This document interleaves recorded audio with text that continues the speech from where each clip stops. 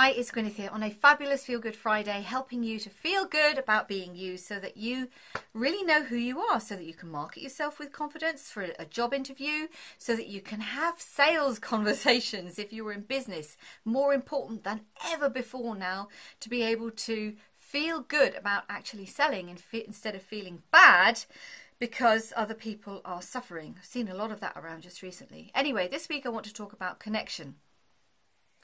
Because in some countries the lockdown is beginning to be relaxed, although in Germany, unfortunately, they relaxed the restrictions and they saw an increase in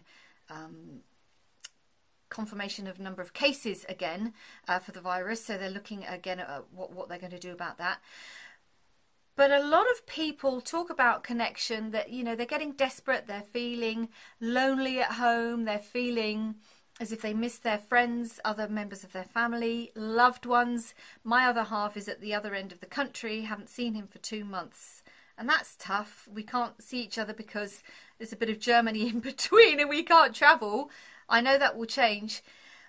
But connection is very, very important, even more important to your physical and mental health than actually what you're eating.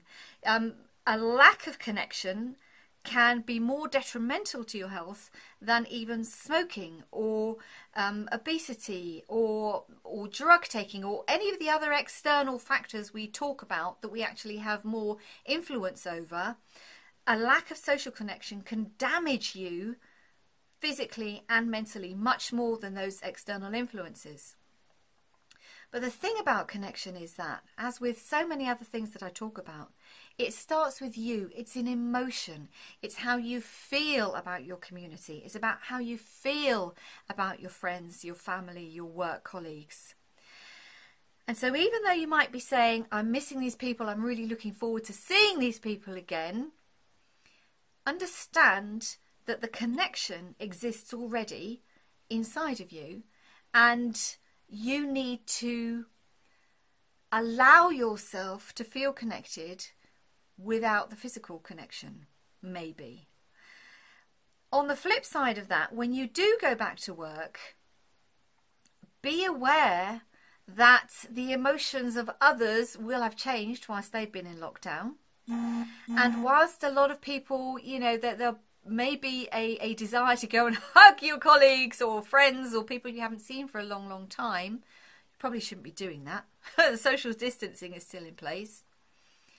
But that you can't only depend on the physical for that sense of connection. It's complicated stuff, this emotional intelligence.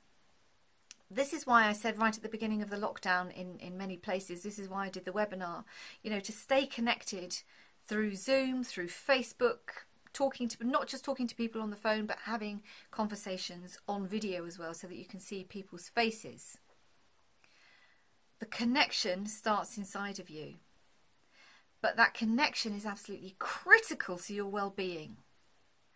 So if you have been feeling a little bit like you're closing down, that you felt isolated, that you felt lonely, then this is probably the time to do something about it. And if you're not going back to work, get your phone out, organise a video chat with somebody. Because the connection, keep saying that word, it comes from inside you. It's about how you feel about your relationships with other people. And on that note, I wish you a fabulous Feel Good Friday. Stay safe, stay healthy.